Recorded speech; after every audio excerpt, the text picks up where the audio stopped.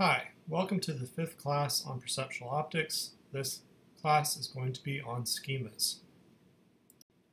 I would define a single schema as a grouping of brain information that shares a common realm, whether that's 2D or 3D information. In other words, all the information pertaining to the physical world, or all the information pertaining to your imagination realm. Those would be two examples of schemas. We're going to cover a lot in this class, a whole lot.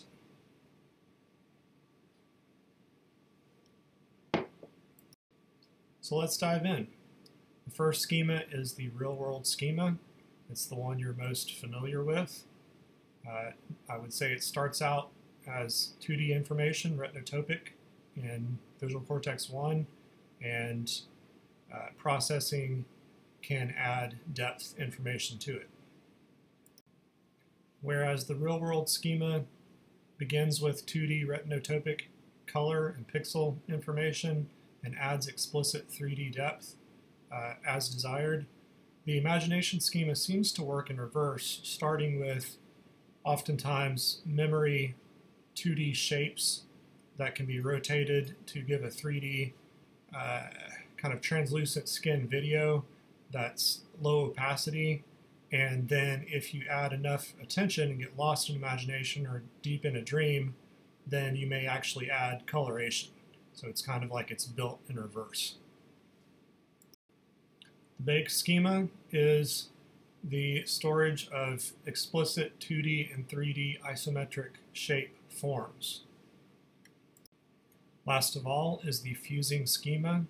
It's the schema which nests all the others inside. In other words, the real world and imagination and bank schemas are laid over each other in the same shared 3D space. And it's like an ultimate reference system. In the diagram, CMW stands for Cartoon Motor World, which was a term I used for the imagination schema, and SPW stands for Sensory Physical World, a term I used to denote the real-world schema. AGU is anti-gravity up. It's a useful orientation vector, so in other words, it's denoting which way is up in any given schema. And as you can see in the image, the imagination schema of a band playing a song while the person is listening to music, it can rotate around relative to the real-world schema. And then the alignment rings that you also see there are taken off of the bank, which is depicted here invisible, not shown. Those would also be overlaid, all three together within a fusing schema. The flowing time window is proposed to be an operation performed inside the fusing schema, in particular having to do with the alignment rings coming off of the bank. And so it's just kind of another way of looking at working memory, because we don't just keep track of the current millisecond. We generally are looking at a full tenth of a second or a full second worth of time in order to give us an understanding of our conscious experience. Sometimes it may be that you are even considering more like 5 seconds or even longer durations. And so this is like a time window that you have degrees of earliness and lateness relative to the current moment. So the current moment would be the most central alignment point, and there would be a tracer at any given millisecond moving along. And as time goes on, there's this flow going in an axial direction normal to the alignment ring or alignment tracer. And in real time, it's getting updated so that it's constantly flowing. And future is moving into the present and then to the past, which makes it feel like you are moving into the future. And so it kind of gives you this understanding of time and helps you to have a working memory. This is depicting the flowing time window operation in the overarching fusing schema, which is this same shared perceptual space with the real-world schema and stuff. So if you imagine these rings that are in this coronal plane being 2 meters wide, and this is like the present moment of conscious experience here, which is here depicted to lag actual reality by 0.5 seconds. then you can look ahead to the quote future, which is in this case the same as the actual present. And you can also look towards the past. So you have this this window of working memory. And because it seems like things are flowing in that direction, therefore it seems like to you that you are moving constantly into the future.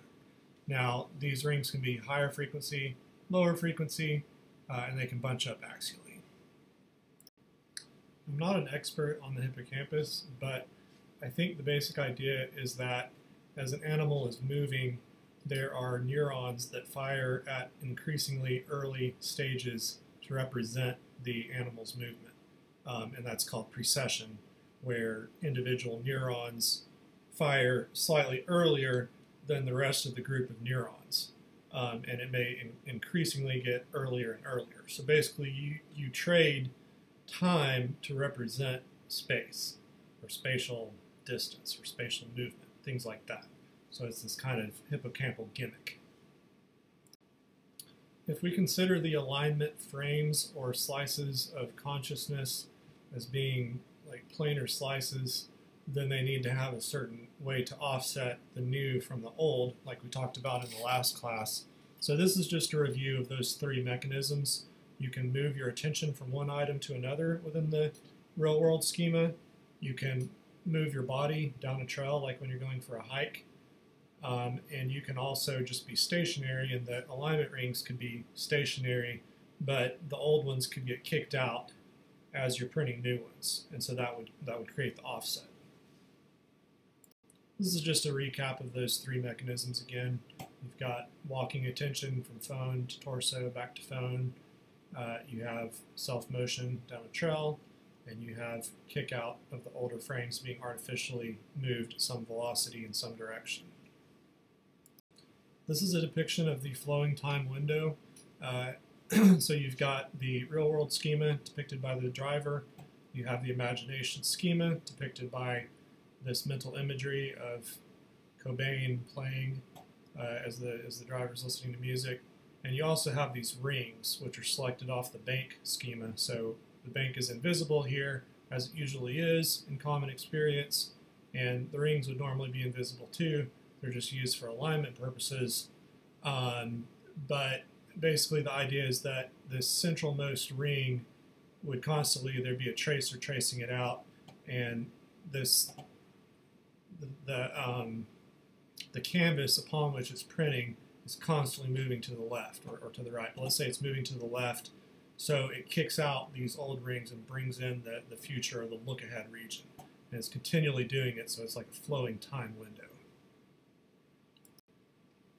As a recap from a previous class, your left and right eye are brought together to the center, like kind of where your nose is, but a little bit higher.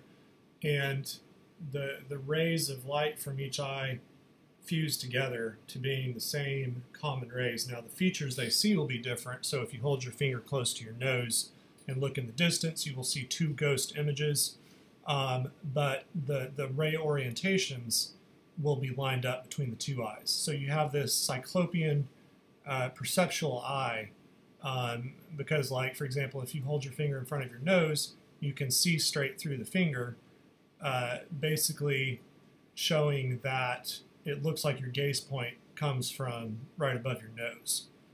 So it's a shared vantage point, which is called the avatar's perceptual Cyclopean eye, to be specific. But there's also this concept of the mind's eye, which is constantly orbiting around and doing its own thing. And so basically the idea is that you can switch between two briefly, or they can be, they're going simultaneously, but the focus is a lot of times just going to be on one or the other. And then if you're like looking forwards and someone to your right starts speaking and you don't turn your head towards them, your attention or your attentional eye will still look in that direction. Even though you can't physically see them, your attention is gazing in that direction, which is pretty interesting. So that would be, I think, an example of the perceptual Cyclopean eye looking out to the side and not being able to physically see, but still imagining. So in this diagram, G D stands for gaze direction. HCU stands for head crown up, so which way is the top of your head, like a line coming out through the top of your head, which way is that, and then which way is right and left. So in a very real sense, the viewpoint needs to have orientational specificity in three directions, or three dimensions, I should say. Obviously, the gaze direction seems the most important, but also the gaze is up is important, and the gaze is left and right. So this just shows you some different examples. We saw this chart in the last class, but I've added a little bit to the organization. So basically the blue is showing you the paint schemas, or the content of consciousness, and the yellow is showing you the bank schema, or the context of consciousness, and all of it together is nested within this fusing schema. This shows you a hierarchy of schemas, so information coming from the left eye and right eye are fused together to make the stereoscopic Cyclopean eye schema, which you could kind of think of as 2D. You could think of it as 3D, but it's kind of helpful to think of it for a moment as 2D, as a collection of rays going out of the one Cyclopean perceptual eye, and each of those ray orientations being a specific pixel and being colored. And then that information is used to come up with the isometric environment, like the ground that always stays a particular size and location no matter how you rotate your head and eyes. So you've got that, you've got your proprioception information. All this information together has to do with the real world realm or schema. You also have the imagination, so the imagined environment, but you're looking at it from some vantage point, which is the mind's eye, and together that makes up imagination schema. The bank seems to print out this imagination schema, and then it can become colored in dreams. The opposite seems to be true for the other side. That color and 2D information seems to be the starting point, and then you can add explicit 3D shape with the bank as desired, as you bring your attention to a particular object or to the entire scene. I forgot to mention in the last slide that everything is encased inside the fusing schema. But this is showing you top down versus bottom up, which scientists talk about a lot. So in terms of my model, the very top would be the bank, which stores isometric understanding of 2D and 3D shapes. And then you can work downwards from that, basically your expectations and predictions working downwards, or you can start with the external stimuli from the world that you're receiving from your eyes and your ears and proprioception, and work your way upwards. So this is just showing you the hierarchy in those terms. So you have a lot of boxes here, but don't let it confuse you. It's simpler than it looks. You've just got the real world schema, the grass, the tree, which makes up the environment, and you also have the body schema plus environment schema making the real world schema. Body schema here is depicted as this brown orange box, and the green for the environment, and also the real world schema. You've got these two smaller boxes here dedicated to the imagination schema and also the bank schema. And all of it together kind of needs to be nested in this final fusing schema, as a final reference. But let's bring in one more concept, and that's the Cyclopean eye schema. And you can think of this as a bunch of rays coming out of the center eye, and each ray is its own pixel. And the girl can turn her head, can turn her gaze direction, and the whole thing will pan in some direction. It's kind of like this TV dish or something. But as it does, the ground seems to remain stable because it's part of its own environment schema, and so this can rotate with respect to this and still not get confused because you've got the two realms segregated. In the model of consciousness that I'm proposing, imagination schema is not just daydreaming. That is one example, but the imagination schema is fully half of your conscious experience. So basically, it's providing the what and the feeling of experience. So its importance is highlighted by everyday activities like experiencing qualia, like you dip your foot in cold water. That feeling of cold is printed, I argue, with this imagination schema and with the flowing time window and the alignment rings.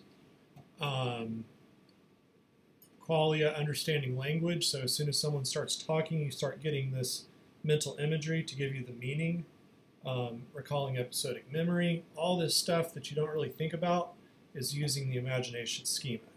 So it's a critical half of consciousness in this model and works in tandem with the real-world schema to provide a comprehensive understanding of the world.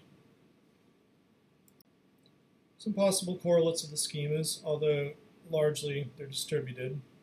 I would say the one I feel most confident about would be this bank schema. Seems to be lateral occipital cortex, fusiform gyrus, inferior temporal lobe. Possibly also prefrontal cortex, though, in some other areas. All right, it's a nice colorful slide, but it's going to get even better in a couple slides here. Showing you the postulated locations of schemas. The real-world schema is probably right here, posterior parietal cortex. Body schema would definitely be originating first in the somatosensory cortex. Your imagination schema probably has a lot to do with the prefrontal cortex and also some of the visual ventral stream. Bank schema, like I said, right in here. I feel pretty confident about that. And then fusing schema, don't know for sure, but possibly the thalamocortical resonant circuit, because you have the thalamus communicating with the entire cortex in that circuit, and it can transiently shift attention from various components of various brain regions. All right, let's go ahead and add movement. So that would be at least temporal alignment to motor commands, and connected to this fusing schema, the alignment rings, the alignment tracer. But as you see here, we've connected this one disparate region, the where path, with this other region, the what path, and this imagination up here. So these were two segregated circuits. Now we are bringing them together in the fusing schema. Like I said, there's a few spots where this stuff comes together. One is the hippocampus. One is the posterior parietal cortex, and also the thalamocortical resonant circuit. You also see we have this flowing time window operation that is a part of the fusing schema. Okay, this is right at the heart of my model, that at any given millisecond, the entire conscious cortex and its alignment to the timing of motor is at one voxel location within your perceptual space. And it's used as this clapperboard or binding mechanism. And so in over 100 milliseconds, you move it several spots so that you trace out a full ring. And when consciousness is smooth, it's going to be a helix. We'll look at that later. So when consciousness is smooth, you're definitely not going to notice this. If you have some kind of NMDA antagonist like alcohol, or just name your specific NMDA antagonist, then you're going to get more of noticing these cycles or frames, and you may even be able to notice an alignment tracer at just extremely fine temporal resolution. Like I said, it would be moving millisecond by millisecond, super fast. But as you see, it sits right at the heart of everything, whether imagination, whether real world, whether memory and shape storage, whether control of movement. It's all comes linked right here. And so it needs to be some central part of the brain, and that's why I'm saying I think it would likely be the thalamocortical resonant circuit. I've also looked at the hippocampus as being a possibility, and it may be the hippocampus provides the invisible 3D canvas that's flowing for working memory.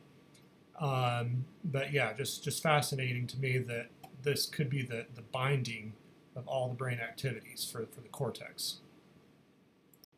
Because this alignment ring can 3D rotate in real time, it's useful to come up with coordinates in terms of the alignment ring. And so that's what we're doing here. We have this ring. It's got a certain phase amount from, so you start at 0 degrees, you get up to 90 degrees, 180, 270. So here it might be like 320 degrees. But you can specify exactly where in the phase you're at.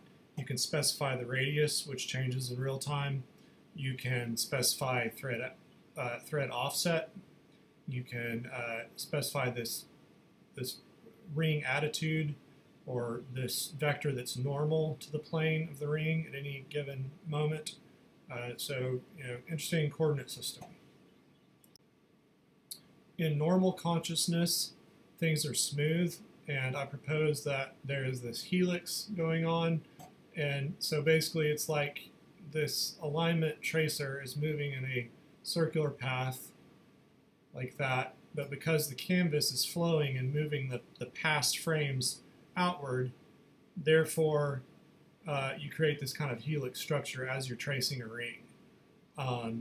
Like I said, it's usually smooth like that, but with an NMDA antagonist, such as ketamine or alcohol, I propose you're going to bunch up these action potentials into groupings, and so you have a ring draw duration of the frame, and then you get a gap, and then a ring draw duration and a gap. So you get this very jerky kind of experience of consciousness.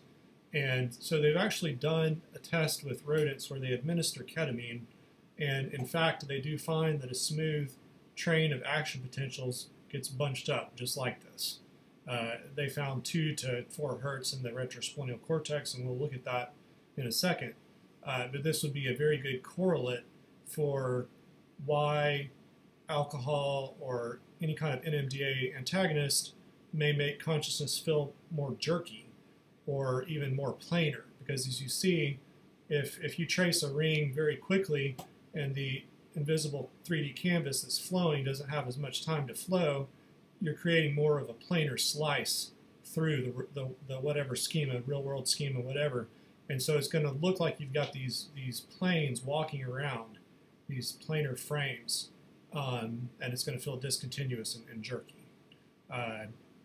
This is showing like one cycle of consciousness here. But yeah, let's go to the next slide. This is showing you the same concept in 3D, so now you can see the helix a little better and how it would get broken up into individual planar slices or closer to a plane and bunched up.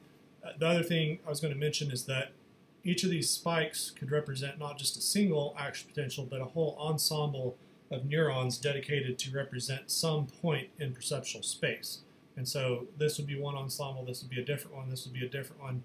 But then once you got back to here to a new cycle of consciousness, because this next cycle is very similar to the other one, it may use the same or very similar ensemble sequence to basically depict the same cycling of the alignment tracer. And this wouldn't necessarily be all brain activity, it would just be whatever brain activity is dedicated to alignment and to this tracer. So yeah, that's kind of explanation of that. This article here is very good, by the way. Deep posteromedial cortical rhythm and dissociation. This is the article where they looked at ketamine with mice, or with some kind of rodent. This is an area that I'm not quite sure how to explain, but it might be that consciousness carries certain felt qualia by the use of time. Either the earliness or lateness of a signal that it includes into consciousness could be code for the amount of axial offset from the current tense ring, or it could use continued vibration until the particular stimulus is carried to the right amount of axial offset and then stop, and when it stops is depicting, hey, it's supposed to go right here. So what qualia would we be talking about? Well, we'd be talking about like if you hear someone in the distance cough, it may vibrate as soon as they cough and continue vibrating until the flow carries it to wherever it would intersect that person. So you could use either earliness or lateness or continued vibration or something to that effect, not only sound but also inertial touch, like you feel something on your arm, but the current ring is not right there, the alignment ring, so it would have to continue vibrating that sense of touch for just slightly longer until the flow carried it to that location and then stopped. Like I said, that's extremely speculative, but I just want to throw that out there as kind of this possibility for using time to encode spatial distance. This will be taking it even one more step further, which is like, okay, what if it uses time alone? So the neural action potentials, it doesn't matter, their location doesn't matter. All that matters is the temporal code, and you would have to basically use like 100 milliseconds would be dedicated to representing the phase around the ring, and then you'd use cyclic precession, earliness or lateness, to basically, quote, carry this paint to the right location. Like I said, very speculative, just throwing it out there. I've probably referenced this paper more than any other, but it's tremendously good. And it shows basically that rodents, their normal experience of consciousness, they get these pretty smooth action potentials. There's a train of action potentials in the retrosplenial cortex, somatosensory cortex. Under normal experience, it's pretty smooth, and then after ketamine, they bunch up into these bunchings at about 2 hertz. And not only do they bunch up, but retrosplenial gets anti-correlated with somatosensory. So when it is silent, somatosensory is the loudest. And when somatosensory is quiet, retrosplenial is the loudest. And it's not perfect, but it's just showing you that they're getting out of sync. And so what this paper postulates is that the rat is experiencing dissociation, where, he still can see his body, but it's like he doesn't have full control over it. It's like the body is doing its own thing, irrespective of his will or his consciousness or his conscious control. So showing 2 different things: cyclization, bunching up, and also this anti-correlation or dissociation at moderate amounts of ketamine, which, like I said, is an NMDA antagonist. High dose of that, I think, is actually anesthetic. It would knock consciousness completely out. A lot of times scientists start with matter and try to work their way up in understanding consciousness, but we've got this kind of black box of mechanism that seems to be tricking everybody up.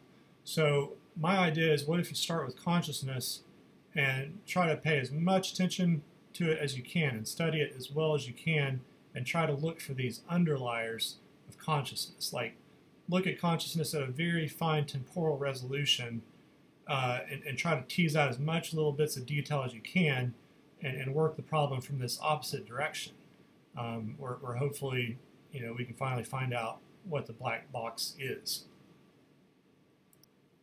The traditional view of the homunculus and the motor cortex, first proposed by Pinfield, has been overturned.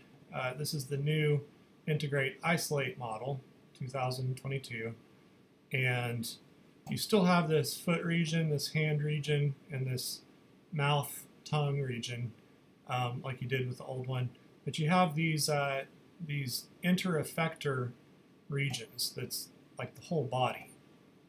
And these inter-effector regions are communicating a lot more with other regions of the brain, so that you have more of this kind of proprioception or perceptual space control or command over your motor cortex and your actions. And so basically the idea is that the most distal parts, like your fingers, would be right at the center, or the toes would be right at the center, the tongue, so that the finest control is for the most distal parts, and then you go more proximal from there with these surrounding rings around it until you get to the whole body.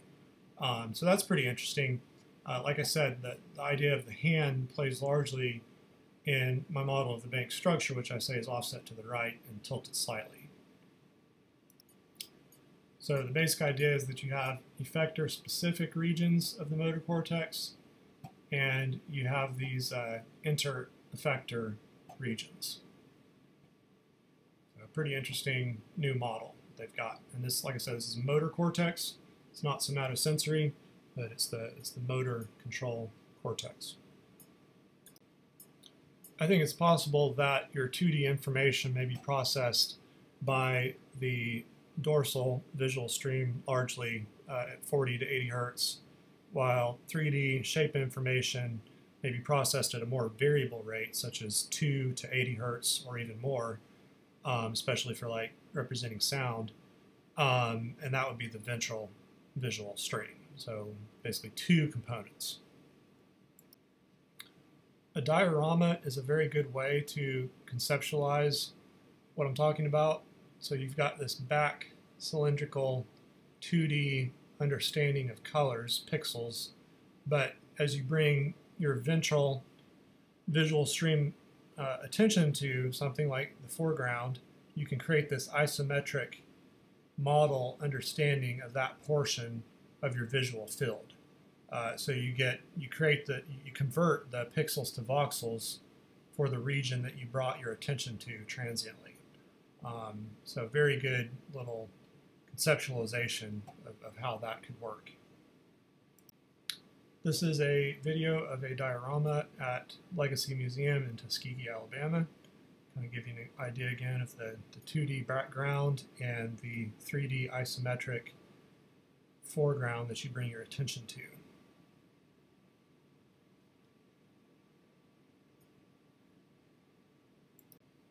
Here we are looking at someone from the backside and seeing through their head to the Cyclopean eye and the rays coming out in every direction. And so the rays would be like the dorsal wear path, the 2D, so to speak. And I call it 2D because it's basically pixel information. It doesn't tell you the depth of each ray. Whereas the ventral what stream, should I say bank schema, as you bring your attention to some part of the scene, you can actually convert the pixels to voxels and have explicit 3D understanding of the isometric shape of the object. This is a slice or a patch of the visual cortex, and the dark bands are representing like your left eye, and the bright is like your right eye. So these are ocular dominance columns, left, right, like that. And then the rainbow is showing you that there's these pinwheels, and there's a certain pinpoint around which you have varying response to a line orientation. So blue might be vertical, this might be tilted 45 degrees, this might be sideways, and so on. So for any given pixel that you're looking at, you could have a line orientation that you're having edge detection for, going in any of these directions. And then it also can look for movement of that line. Like let's say the blue is a vertical line. Part of this could be looking for when the blue line is moving to the right, and part of it could be looking for when the blue line is moving to the left. So you get, orientational specificity in the beginning of looking for movement. The white circles are cytochrome oxidase blobs. Function is currently unknown on those, but pretty fascinating here. Leonard White with Duke University has an entire course dedicated to the brain, and I watched it and it was very fascinating. So if you're into that, check it out. And he's got another slide here I'll show in the next one. So again, this is Leonard White in his study, and it's just showing that as you get older, from birth upwards to adult, you're growing these connections out from, basically this is layer 2-3 of the visual cortex. And, if you have one line orientation of a pinwheel for a particular pixel, then it's going to want to connect up with pixels, other pixels that are responsive to that same particular orientation. Like maybe all of these are looking for a vertical line. So it gets together with all the buddies that are like neighbors. If I understand that correctly, I think that's basically what he was saying on that. But you can definitely see these horizontal connections between pinwheels. It's pretty fascinating. I think that the brain has to have some kind of way to map to a universal perceptual space. It may even be that that's kind of the shared language of the cortex, the binding language, is this conscious experience in 3D space that we seem to have. So where would that be? One idea is that every single column in the cortex, of which I think there's 100,000, each one of those columns could have 50 neurons dedicated to mapping each of a trillion or more voxels within perceptual space, and then you link the neighboring columns, just like in the previous slide or something similar, so that the particular ensemble of those 50 that are dedicated to representing a particular point in perceptual space would link up with the particular ensemble of neighboring columns that represent that same identical one spot within perceptual space, and then do that times a trillion or times a million or whatever. Like all these different locations within perceptual space integrate with the rest of the brain so that you have a shared common mapping to perceptual space. That would be, fairly resource intensive, because over 100,000 columns, that would mean, what, 5 million neurons? But, it's not that bad, but it's kind of resource intensive. We've got another idea on the next slide. Actually, this slide is still talking about the cortical columns as being a possible location for a shared perceptual space. So if you took 50 neurons from each, that'd basically be like a 50-bit binary, which could store 1 quadrillion possible encodings, which could be mappings to specific voxel locations, and then you would link things together. So that's an idea. But let's move on to the next slide, where we're going to discuss another option. So what if instead of 100,000 different copies of this mapping to perceptual space, what if you just use the thalamus, use the non-specific cells therein, and let their connections with the cortex somehow encode the universal shared perceptual space? Then you only have to have this one instantiation, and you don't have to do it 100,000 times. Okay, so anti-correlation is basically the idea that sometimes these schemas are not overlaid. Sometimes you get 100% of one for 100 milliseconds, and then you get 100% of another one for 100 milliseconds, and then you go back to the other one again. And so it's this, very subconscious shift, happens very quickly, and somehow the brain is able to do it where you don't really even notice it. But I would say that this is definitely possible for something that the brain can do sometimes. Now, sometimes it does overlay all the schemas over each other so that they're simultaneous, and in that case they would be correlated. But we can look at brain activity where you have just the posterior parietal cortex and the back half of the brain lit up, and then it shuts down, and just the front prefrontal cortex area is lighting up, and then it goes back to the other one, which looks to me, and this is like literally happening over 0.1 second, 0.1 second, 0.1 second, that fast of a jump. So to me that looks like, real-world schema, imagination schema, real-world schema. You notice too here, this is your eyeball, your perceptual cyclopean eye looking at the real world. For this split moment that you get imagination, you hotkey down to the mind's eye, and wherever location it happens to be, and so you're looking at it from some other vantage, and you're looking at something completely different, the imagination, that whatever's providing meaning of your thoughts. So yeah, kind of like this, the alignment rings or frames would be this kind of portal to hotkey between. So like the rings could be like in front of this a little bit somewhere, and the rings would stay the same orientation, but viewed from here, they'd be painting the imagination schema, something like that. First, this video is showing you in slow motion this transition, and then it's going to show in real time. So the real time is like 1 second of action, and you get 0.3 seconds devoted to each schema.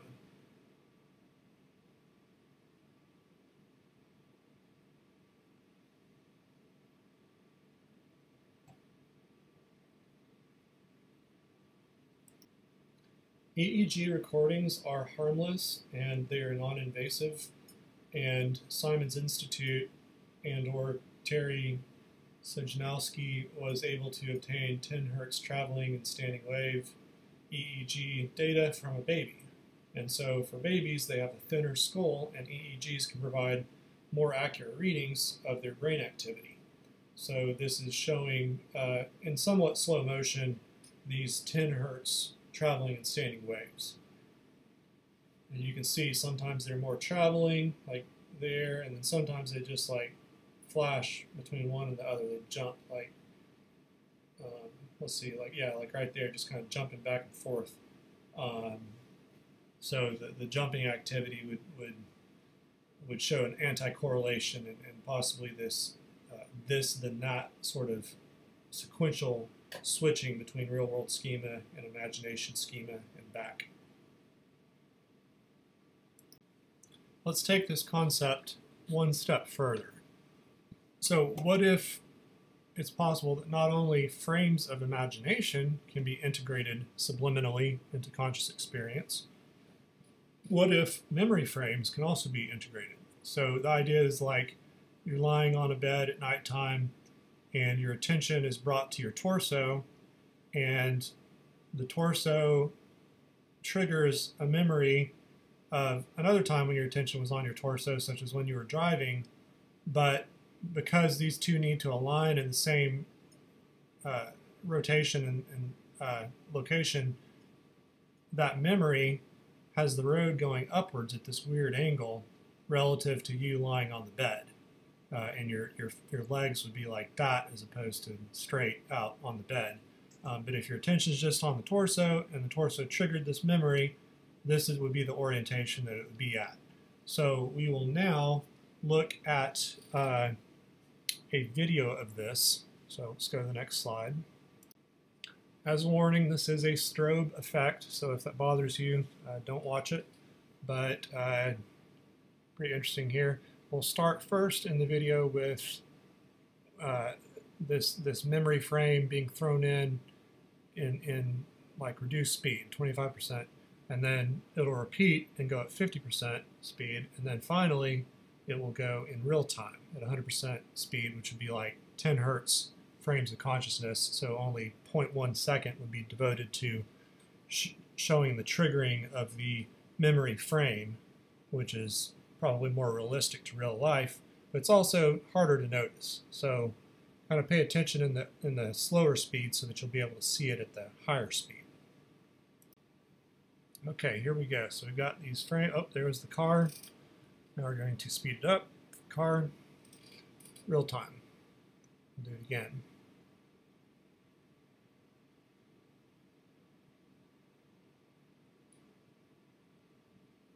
So as you can see, it's pretty subliminal, and of course the car wouldn't be colored in the memory frame, but it would give you the feeling of what your mood was when you were driving at this particular memory frame, and basically whatever your consciousness recorded to memory from that, it would get a gist of that, and then you could choose to ruminate on that memory, but it would just be this little frame that was just thrown in. And you can see how the torso in both cases lines up perfectly. And this is an interesting place to finish up here, because the next class we'll be talking about memory.